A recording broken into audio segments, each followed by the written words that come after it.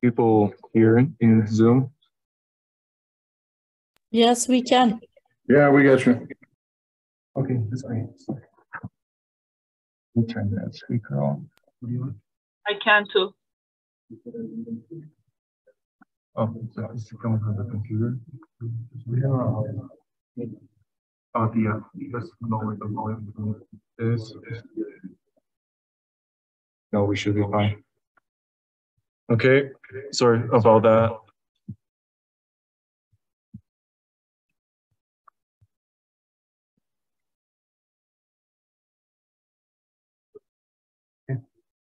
Introduce him.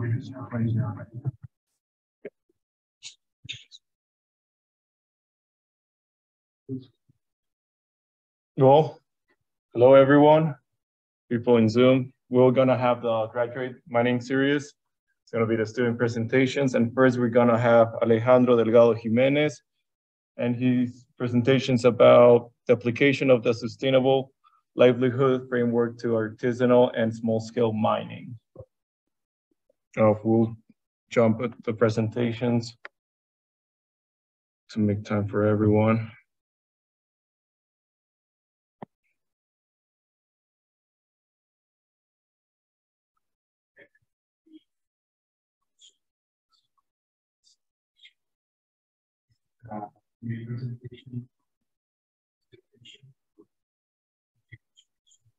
I cannot hear again.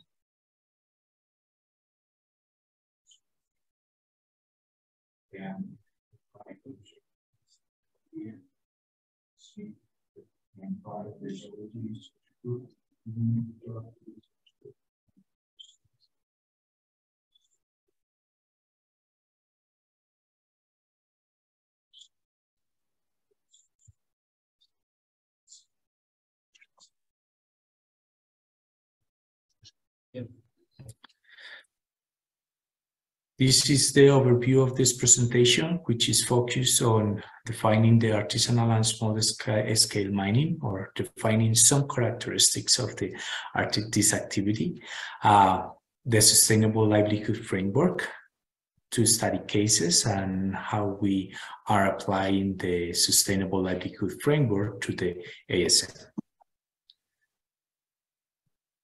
Artisanal and small scale mining is a critical livelihood strategy for rural communities. There are some suggestions about the numbers of people involved in this activity.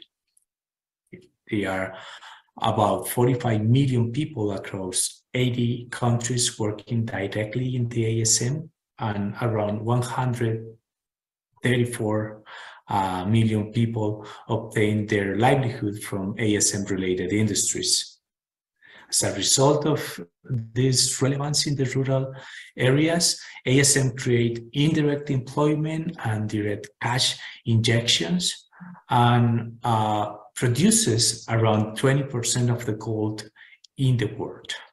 However, ASM faces structural challenges such as political disputes, policies, technical assistance, barriers to entry, access to financial services and markets, vulnerability to illegal groups.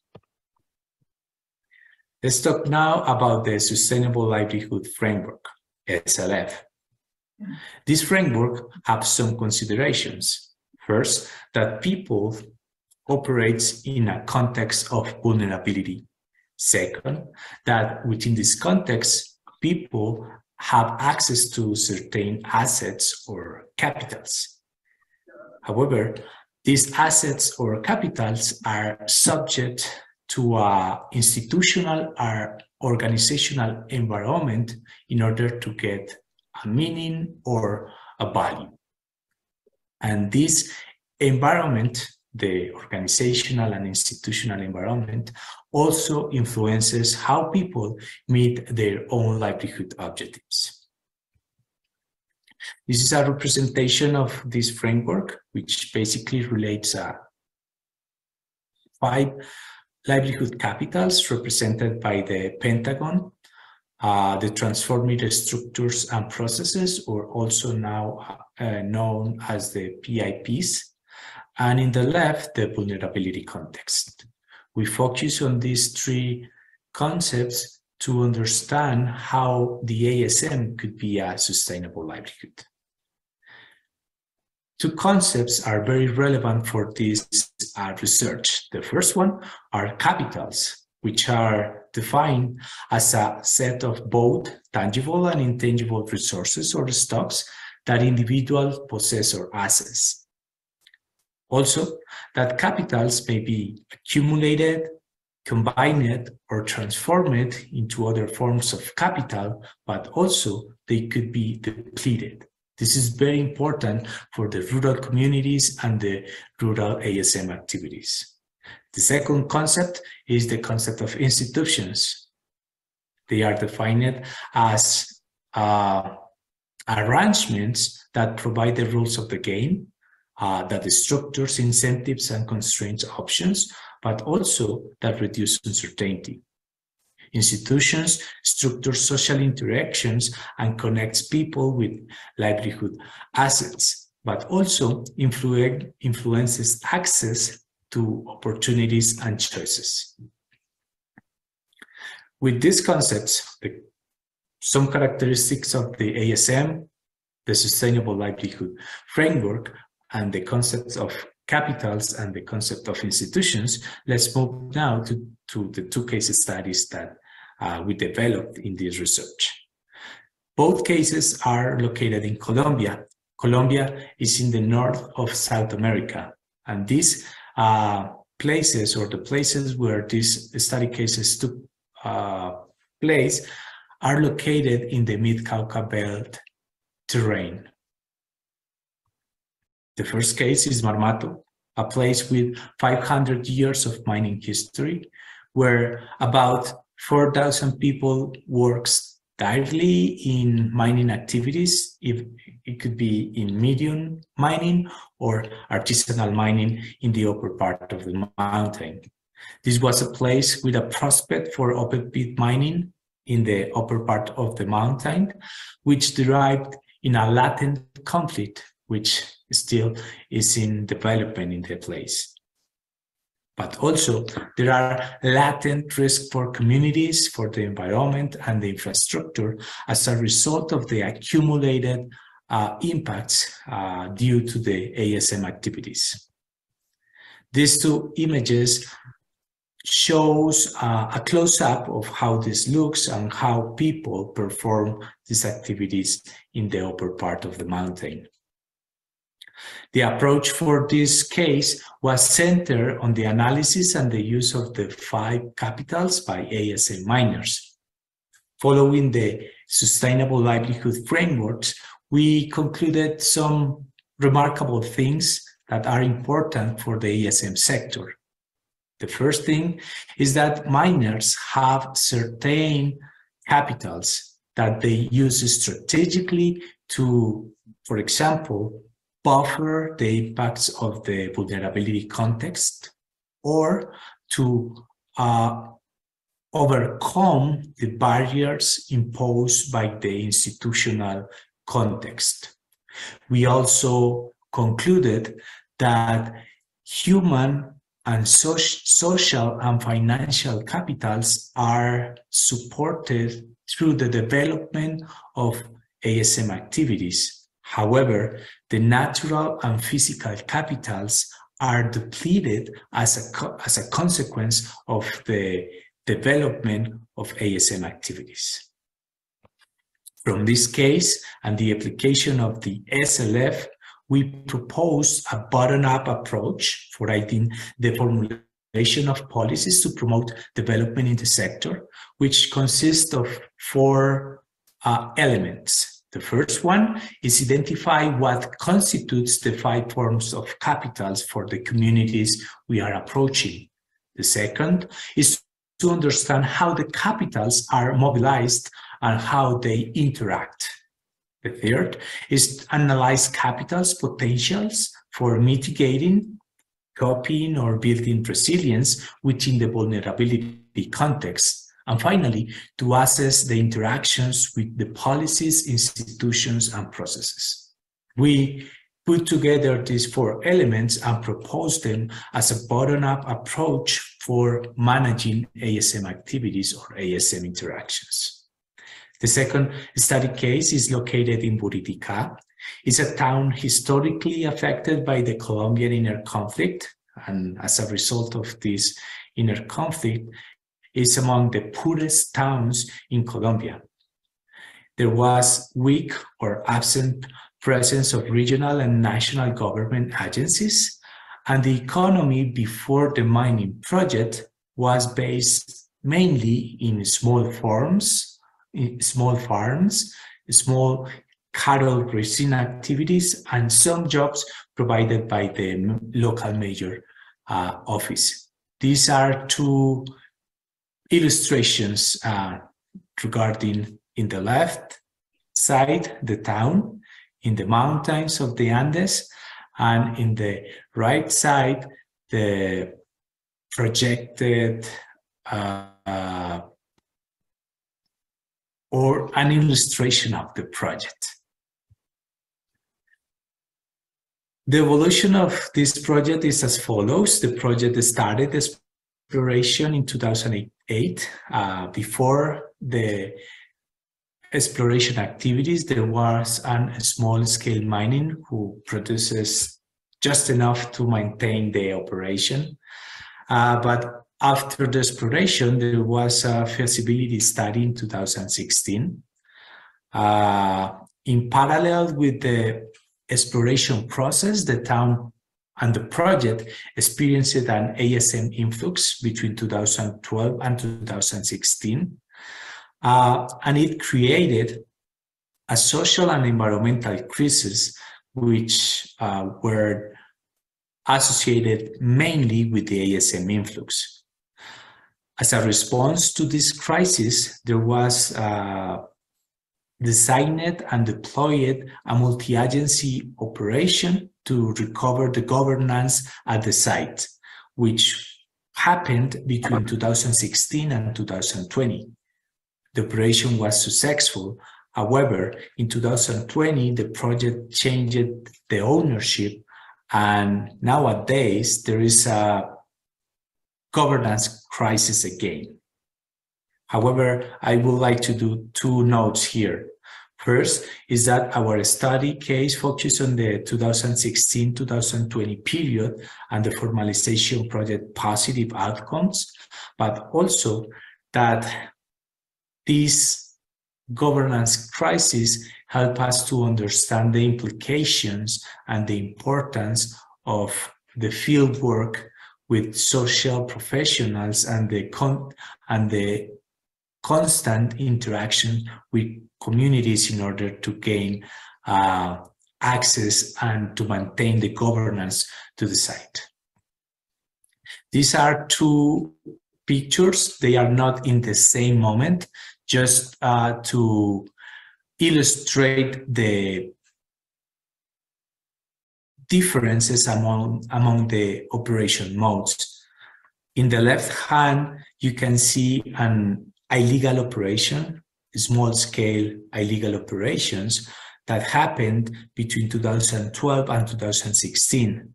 In the right-hand picture, you can see how the project was constructed, and this picture is from around 2019. These are contrasting scenarios, and I don't want to conclude nor suggest any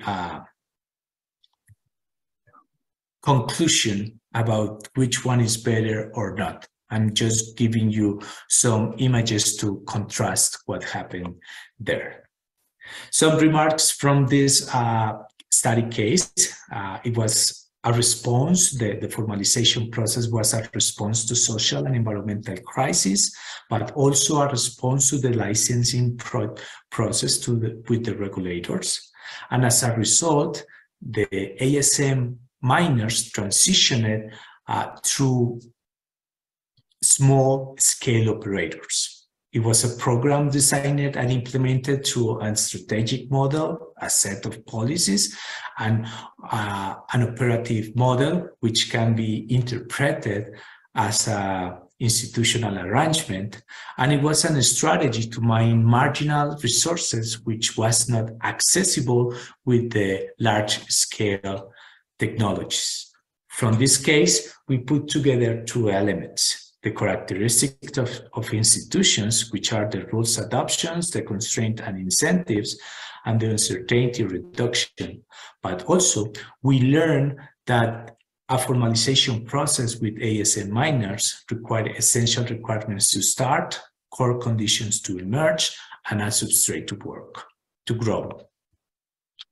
From this study case, we understand the barriers in the sector and the need to provide ASM miners with capabilities to adopt rules, adapt the constraints and fulfill conditions to get incentives, and reduce uncertainties to contractual agreements, but also to understand what can help formal operators to start, thrive, and grow as entrepreneurs.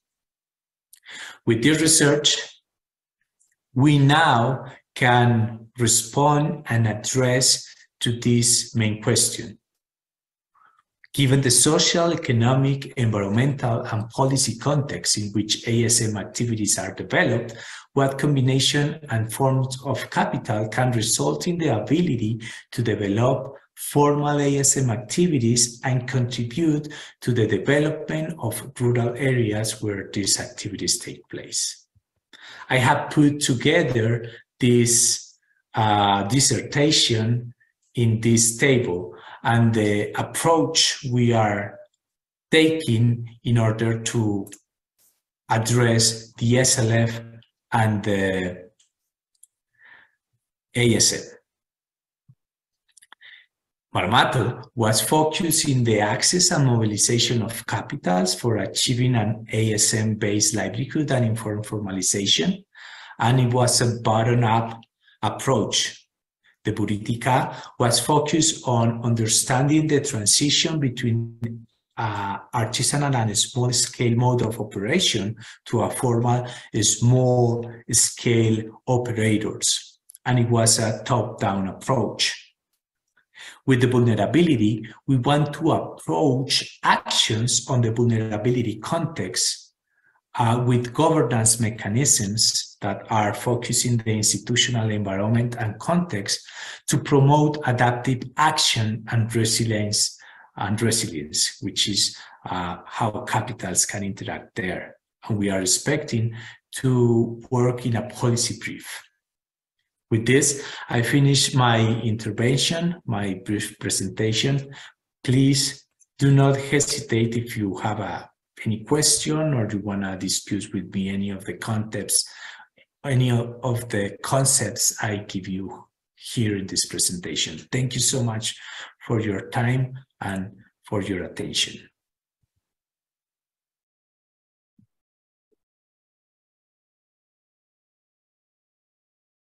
You have your presentation also. That's right. You send it. I send it to Sarah.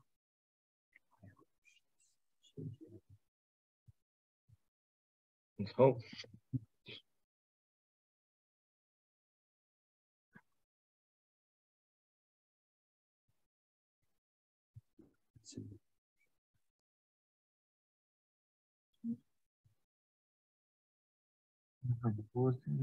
So that's it.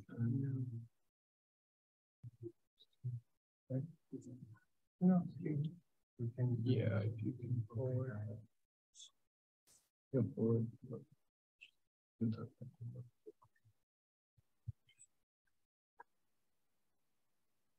So can I ask a question?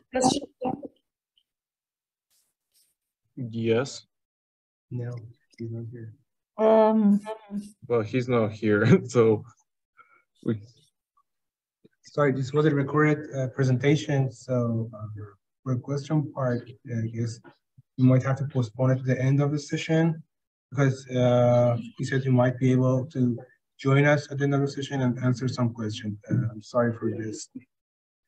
Okay, so then you go ahead. Thank you very much. You want to introduce? Yeah, I can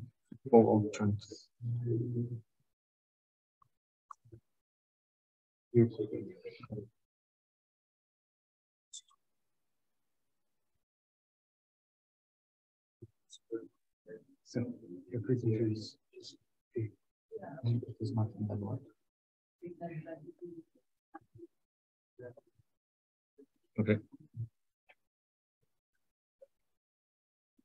Hello, everyone. Next, we're gonna have Fatih Aranoglu, Integrated System Dynamics Modeling and Optimization for Artisanal and Small-Scale Gold Supply Chains.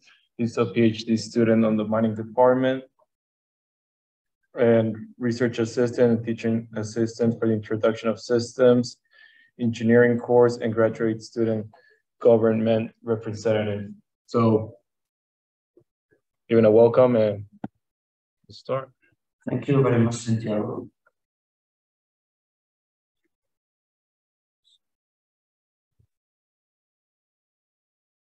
Hello, everyone. So first of all, I just want to say for all amazing women who are here and who are listening to us, Happy Women's Day. Second of all, I just want you to imagine that you are miners. Okay, so how many of the people here in the room don't know anything about gold mining? I think all of you know, right?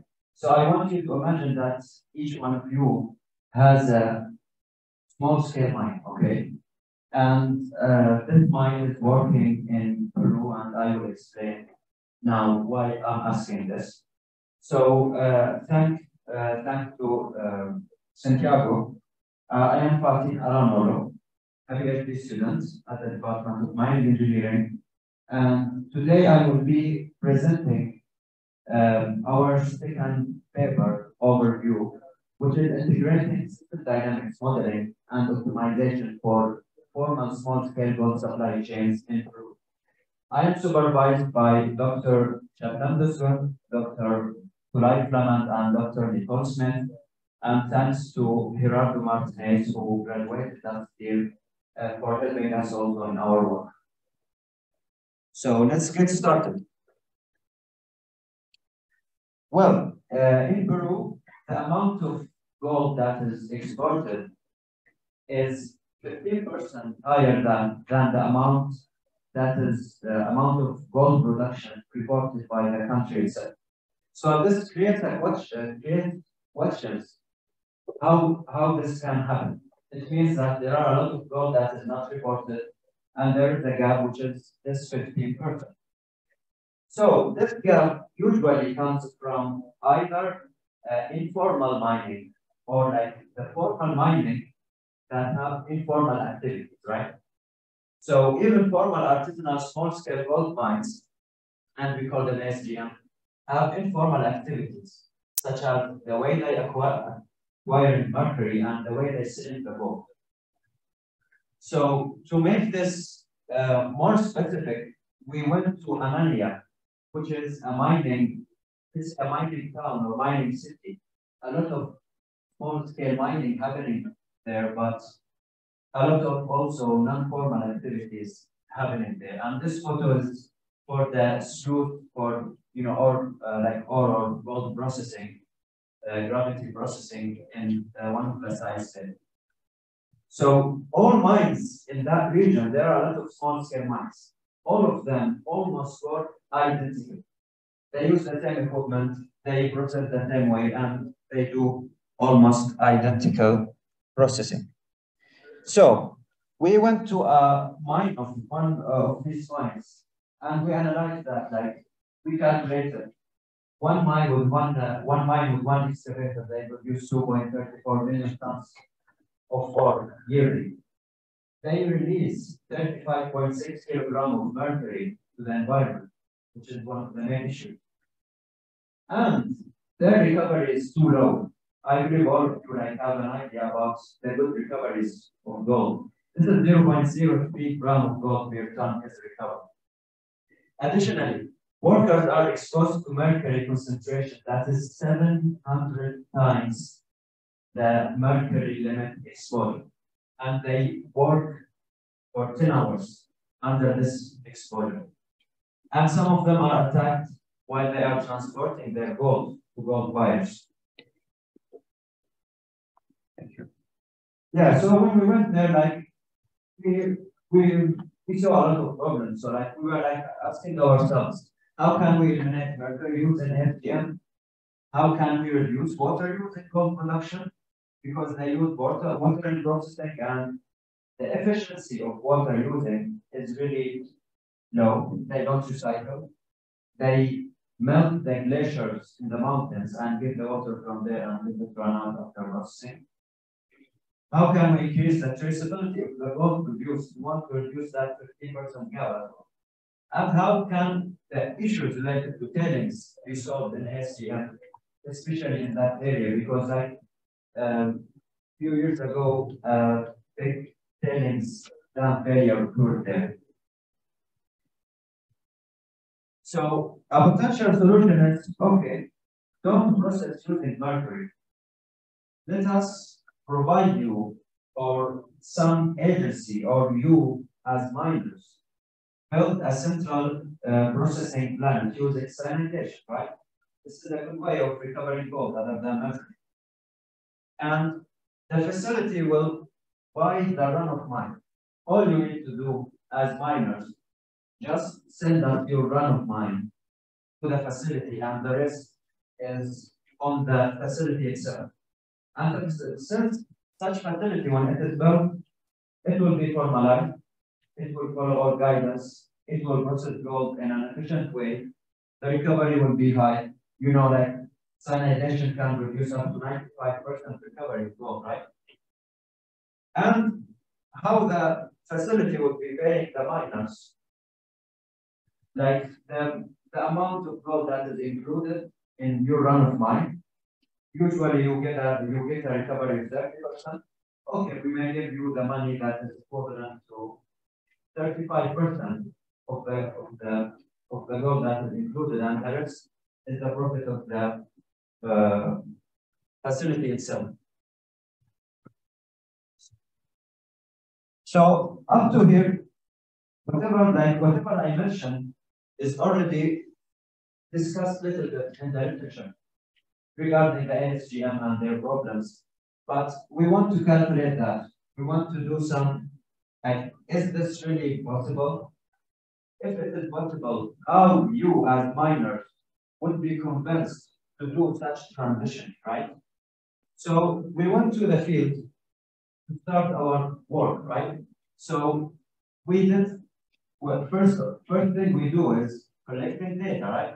So we did some literature review, explained a little bit about that, and we did the field work. We collected data from there, and then we built a system dynamics model for the existing operation to simulate what is going on there. So after we built the simulation, you know, any simulation model needs validation. So we validated that model, and I'll explain the validation in one of the slides later. And then we introduced to the simulation the new potential solution, which is the central processing plant, cyanidation processing plant. And then we get the outputs of that, and we built an optimization model for how you as miners would do this transition in the most optimal way so that you get profit. All the problems that I mentioned would be solved and everyone is happy. So this is the system dynamics model for the current operation. So I won't go into details, it's too complicated. So there are several flows: run-of-mine flow in blue, gas flow, money flow, and mercury flow. And when they use retort or when they don't use, I want to go into these details. But the point here that this simulates what is going on inside the mine, the intersection between different supply chains and different activities. Some of them are formal, some of them are informal, so they are really complicated with each other. After that, we needed to validate this model, right? So we took some very important, some important metrics from that model. Those are ore production, gold production, and mercury use. So the way we validated that, miners, like we were able to get the real miners' records in their mine, right? And we keep that aside. We run our simulation, we got our results, and then we compare the records of miners of their production, gold production, mercury, everything, with what we produce. And we got really good accuracy. All of them are above 90%, which is a good representation of the reality somehow. So from the, am I good at time? Yeah. So from the simulation model, we got some numbers from the existing operation, annual production, annual mercury consumption, and annual mining and processing costs, and annual profit, which is 2.8 million. Let us keep this number in mind, okay?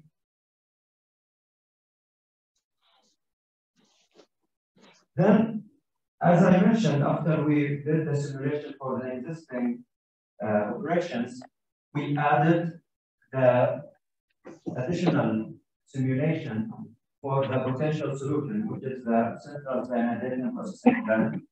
And we make the simulation in a way that it simulates how likely miners, you guys, would be doing this transition plan based on the payback percentage, like the amount of money that we would give you when you set up your run of mining as a facility. And the way we obtained the results, we did 10 runs for payback percentages from 25 to 34%. And the reason why we have chosen this range is in the literature, in a similar configuration,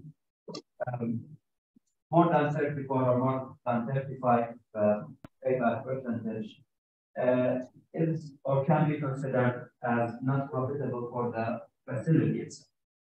So whenever we do any run, this is an example of one runs for 32% payback percentage. The simulation gives that like miners would be able or like would be willing to do this transitioning in that rate, the blue line. And additionally, they would start with 78 tons for the first month, and they will start increasing that until they will be selling all their production, which is that straight line up there. And these are daily, but we converted them to monthly because the optimization model that I show now is basically in monthly basis. Well, now we come to the problem statement of the optimization model. So we got these outputs that I'm showing now to put them in the optimization model to get the optimal transition plan that would provide the maximum profit for you, for miners, right? So we'll go very quickly over that. We have four main numbers. Run of mine that miners is penalized for, and I will explain that. Payback percentage selected by the model, monthly run of mine sold, and change in monthly run of mine sold. So let's assume that in the first month, miners would keep processing their ore on site. Then the model would suggest them hitting 27 payback percentage. You will start selling that amount, just 30,000 tons per month, to the facility. And after that, since there is no change, same payback percentage. But if you increase the payback percentage, we increase the payback percentage, you should send us this amount, which is like increase it by 68, and total will be 98, and so on. But if you decrease, like after we have the agreement that you are selling us the run of mine, if you decrease your amount for that is that's brought to us, then you will get penalized. how you will get penalized as a facility, how much we will be gaining from that amount of run of mine. That is your loop. You should pay those. Then here comes the optimization model. We call it a transition plan problem, TPP. And the model basically provides transition plan for your maximum profit. It runs for 12 months period, and running it more than that would increase the solving time, and 12 months is really good, which is 1 year. And it is like for maximizing miners' profit.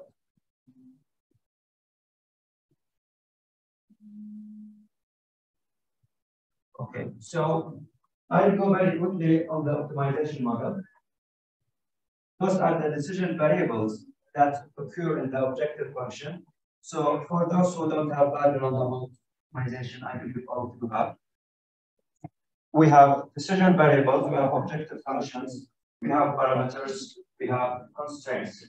So we want to maximize or minimize something based on our conditions and our constraints. So this is the objective function. I won't go again into details, but we can discuss that if you are interested later. So revenue, for when selling to the mine, when selling to the facility, and revenue when you let's say processing in the mine site.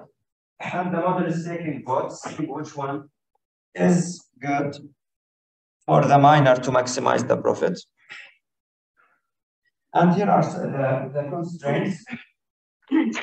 Those constraints are really making sure that the conditions that I explained in the problem statement would be met. If you want to discuss those additionally in details, I'm happy to do that.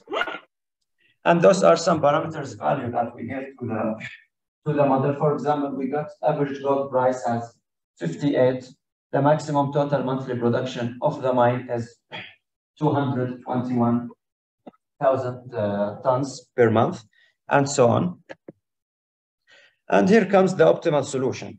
So the model suggests to you, start sending your run of mine from month 1 and increasing that at month 2 until you reach all your run of mine that you are producing and selling it all to the facility.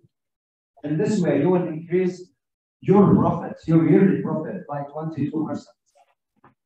So it becomes 3.4 million. You remember that 2.8 million profit? Additionally, we will be solving all the mercury problems, tailings problems, and security problems, and or water problems. So it is like, you can consider it win-win condition. And the model solved in 2 seconds, which was meant to bring it to 2 seconds. And then we did some sensitivity analysis for some parameters. And here, as you can see, the green one is the gold price. According to the sensitivity, it shows that gold, like such case, is really sensitive to gold price. And for fixed local recovery, it is not linear. The reason why it's not linear, I won't explain it. It may take some time. So all of this will be in our paper that we are currently publishing. So once it will be published, we'll make sure that it will reach to all of you. Yeah, to conclude, we visited the mine. We observed the problems, collected data, did some literature, provided the methodology, build system dynamics model, get the output of the model, and at the end, 22% more profit. So that's all. Thank you very much. Thanks.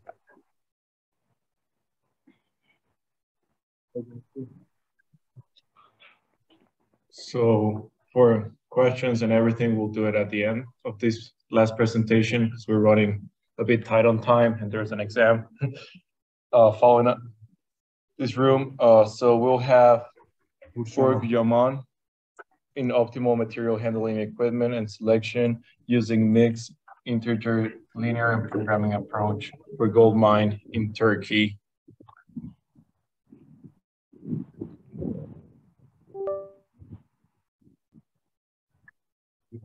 You can help me with that. Or you just want to? Okay. Wait, is this? Which one? Is it that? 15 graduates. Yeah, everything's free right now. You You got it? Yeah. Okay.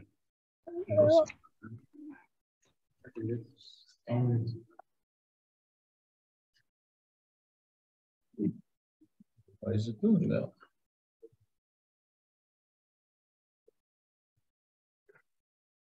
There we go.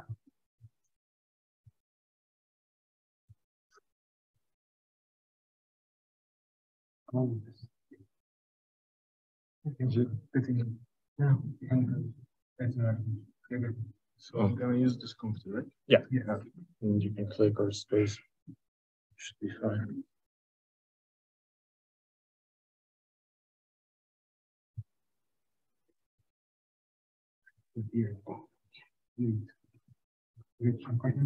Hi. Nobody.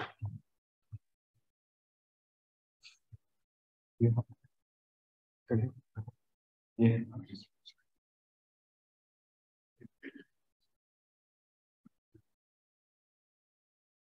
Okay. Can you? Maybe you can put. No.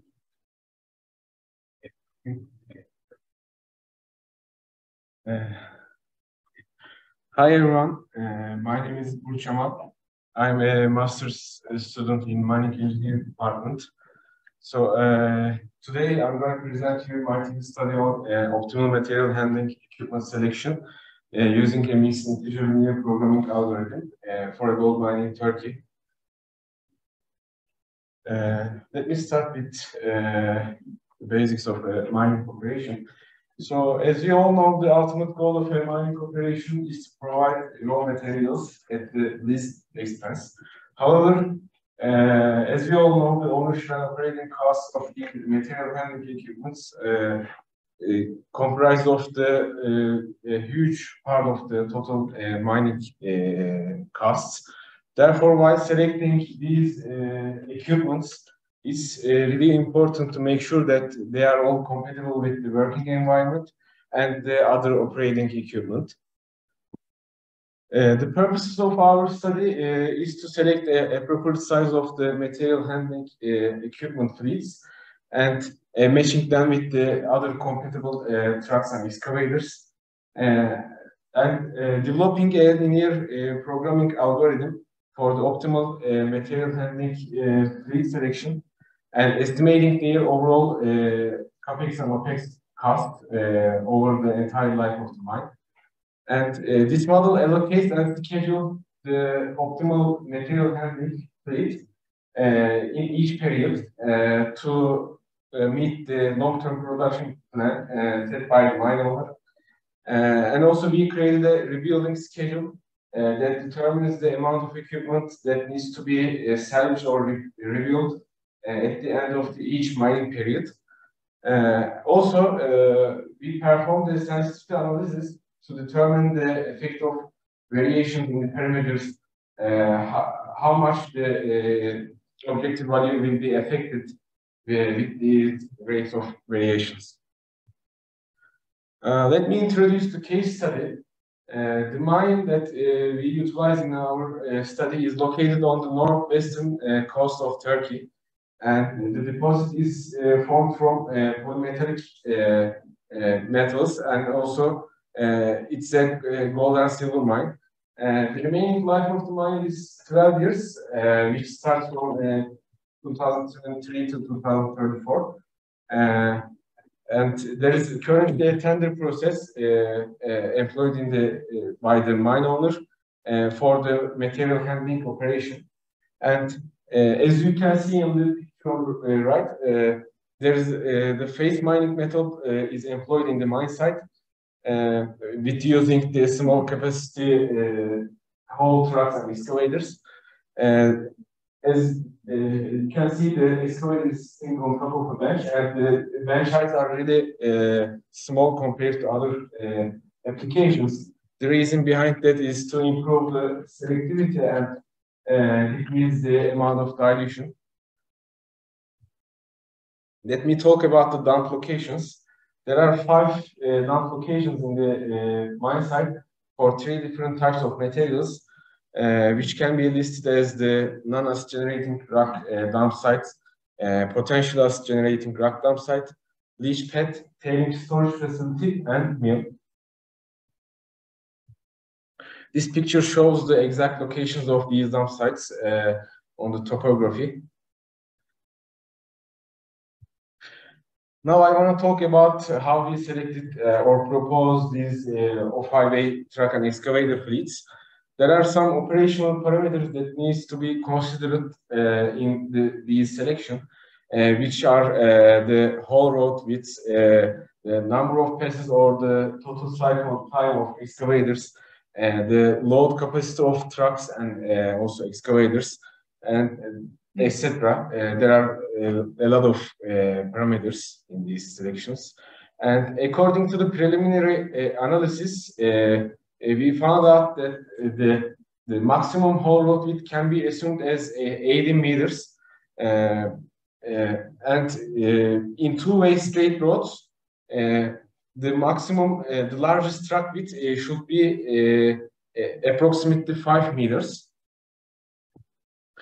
As you can see on the tables on the left side of the presentation, we proposed some truck and excavator models, and in our model we matched each truck and excavator models with each other to observe how these matches affect the overall productivity of these different fleets. Let me go on the next slide. Now I want to talk about the model that we developed. The model is deterministic in nature, and its objective is to minimize the total ownership and operating cost of the selected optimal material handling fleet. And it accounts multi-period, multi-location, and multi-commodity flow requirements. And also it considers the rebuilding schedule of the proposed equipment fleets. As we saw in the previous slide, it matches compatible equipment fleets according to the operational parameters, and it meets the long-term production plan that is set by the mine owner.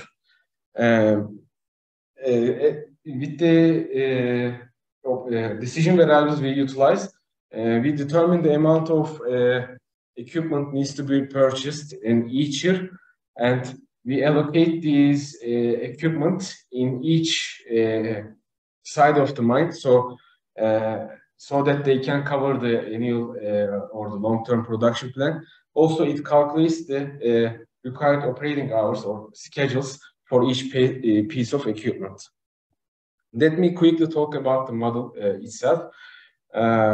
As I said before, its objective function is the minimization of the overall cost of these selected material handling fleet. And we employed several constraints to set the boundaries of the problem. Let me talk about these constraints. The first one is the production demand constraint and equipment matching constraints, number of trucks constraints, and also number of excavators constraints. We set also the initial conditions constraints as 0, as you can see, because in the beginning of the operation, we assume that the mine owner doesn't have any truck or excavator fleet. Therefore, we set them as 0. And also, our model utilizes just one type of fleet throughout the life of the mine. we set our decision variables, as you can see, as on the G, selecting the purchasing same type of fleet constraints and other non-negativity constraints. And now I want to talk about the results of our model implementation. We solved our model in ample Groby solver by using the calculated data set. We achieved the results in 0.125 seconds, and the optimal solution was achieved for the fleet that gives the minimum overall cost of the mining operation, which is the same as the contractors on highway equipment fleet. And it was found that the total overall cost of these operations for the whole mine life, 12 years, including the operating cost, the truck rebuilds, and the equipment ownership cost, is $171 million. And it corresponds to $0.89 per ton of material handled. As I said, we developed the equipment rebuilding schedule according to the mine owner's requirements. So with this schedule, we determine which equipment needs to work in each period of the mine, and they can either rebuild or salvage these equipments whenever they need extra equipment or the equipment that are not in service. And with this schedule, we achieved for on-highway equipments approximately $3 million of savings for the whole operation. And we conducted a sensitivity analysis, and according to these sensitivity results, we found out that the equipment availability rates has the most effect on the overall net present value of the project.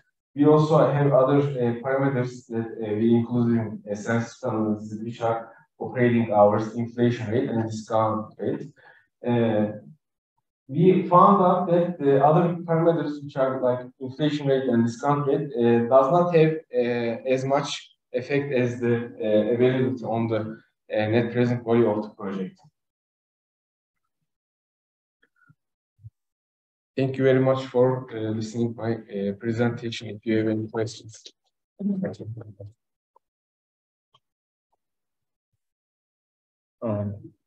Okay, guys, so we can save questions for next seminar because there's an exam in this classroom, so we gotta leave.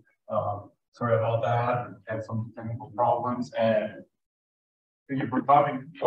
Grab some sandwiches on the way out if you want to. So.